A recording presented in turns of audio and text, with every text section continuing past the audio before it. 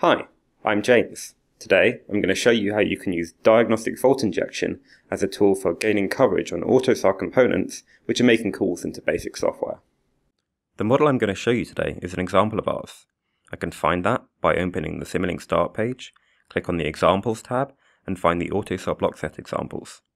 We have a fair few, so I'll open them all in the documentation.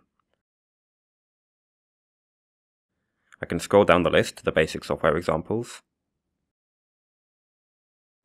And this is the one that I'm looking for. This is a throttle position monitor component. It takes input from a primary and secondary sensor. There are 4 calls into basic software, 2 for each sensor, to see if each sensor is stuck too high or stuck too low. If the primary sensor is failing, we switch to the secondary sensor. If both of the sensors are failing, we use another caller to report a more general failure for this component, and the component itself outputs the default value.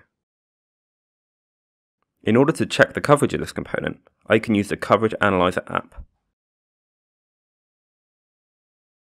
I can enable the tool and simulate to analyze the coverage.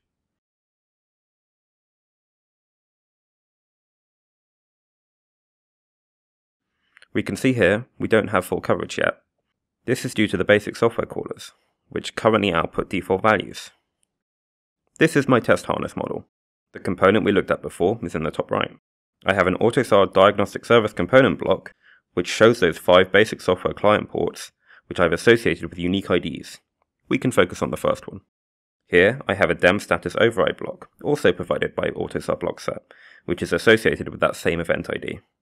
I'm using it to override the test failed bit with the value provided by an input port signal. This is the one which the get failed caller block in the component model is monitoring. I also have control over the other bits of the UDS status byte if I want to enhance my simulation in future. I've set up some test conditions to permute through the true and false values for these 4 callers to gain full coverage. Now I can run coverage analysis again with these permuted conditions, and I can see I have full coverage of my component. So that's a review of how to gain coverage on an AUTOSAR component which is making basic software calls by overriding bits of the UDS status byte. You can find more information about this example in our documentation. Thanks for listening.